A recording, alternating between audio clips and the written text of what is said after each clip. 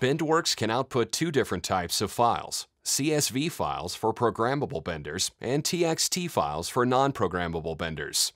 The generation of these files is covered in our other videos. For this tutorial, we'll walk through how to use output files to bend Conduit. CSV files can be loaded directly into programmable benders like the 855GX via the bender's USB port. Files can then be selected from the graphic interface on the bender. Once a file is selected, step-by-step instructions are presented on screen for marking and accurately bending the piece.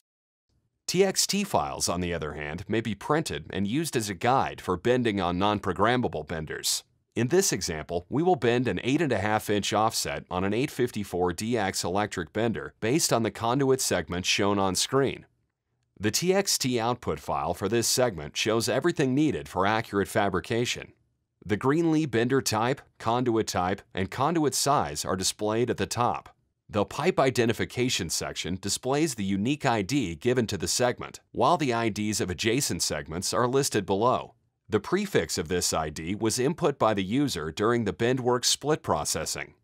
Next, the locations for marking the conduit are listed. The bend mark line shows where to place the appropriate marks that will be used for making each bend.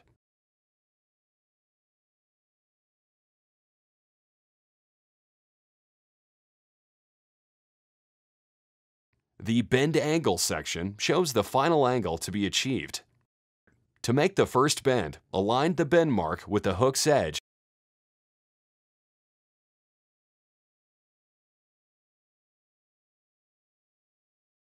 For the second bend, the conduit needs to be rotated 180 degrees according to the bend rotation line in the TXT file.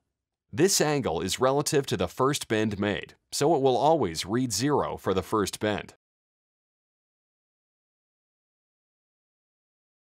To make the second bend, align the bend mark with the hook's edge.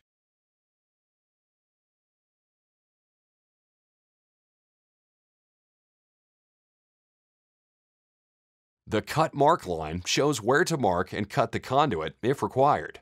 The bend is now complete, and we can verify that it matches the conduit segment as it was designed in Revit. Happy bending!